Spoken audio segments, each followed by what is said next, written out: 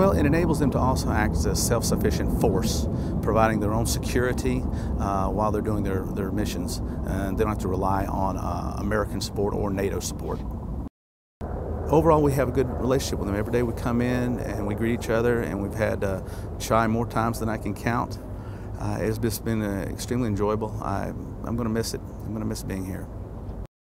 We're really happy with them and want them to be here with us till we stand on our own feet, and also we appreciate them that they fight in the battlefield with us side by side and try to get rid of the enemies.